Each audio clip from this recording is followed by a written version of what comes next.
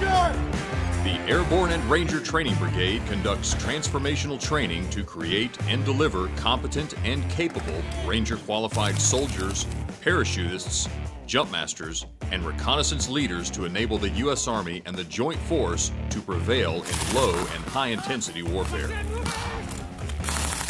The ARTB hosts 4 courses: the U.S. Army Ranger Course, Basic Airborne Course, Jumpmaster Course, and the Reconnaissance and Surveillance Leadership Course. The Ranger Course was conceived during the Korean War and was known as the Ranger Training Command. On October 10, 1951, the Ranger Training Command was inactivated and became the Ranger Department, a branch of the infantry school at Fort Benning, Georgia. Its purpose is to develop combat skills of military personnel by requiring them to perform effectively as small unit leaders in a realistic tactical environment under mental and physical stress approaching that found in combat. Emphasis is placed on the development of individual combat skills and abilities through the application of the principles of leadership, while further developing military skills in the planning and conduct of dismounted infantry, airborne, air mobile, and amphibious independent squad and platoon size operations. Graduates then return to their units to pass on these skills. For 61 days, Ranger students train to exhaustion, pushing the limits of their minds and bodies. The U.S. Army Airborne School was established in 1940 with the creation of the Parachute Test Platoon. It was composed of 48 volunteers who conducted their first airborne jump on August 16, 1940.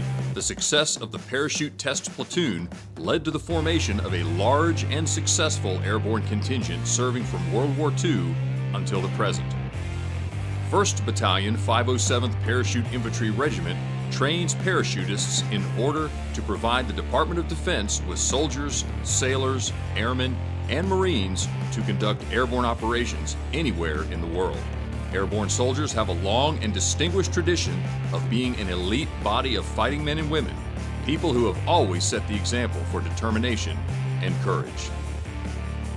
The United States Army Jumpmaster Course trains personnel in the skills necessary to jumpmaster a combat-equipped jumper and the proper attaching, jumping, and releasing of combat and individual equipment while participating in an actual jump that is proficient in the duties and responsibilities of the jumpmaster and safety. The Reconnaissance and Surveillance Leaders Course teaches the fundamentals of dismounted reconnaissance, surveillance, and target acquisition to soldiers, non-commissioned officers, and officers. What sets ARSLIC apart from other courses is its focus on mastering reconnaissance fundamentals. Aside from basic combat training, the Airborne and Ranger Training Brigade trains the most military personnel in the U.S. Army. ARTB qualifies, develops, and mentors service members to continually ensure that the U.S. military leads the way.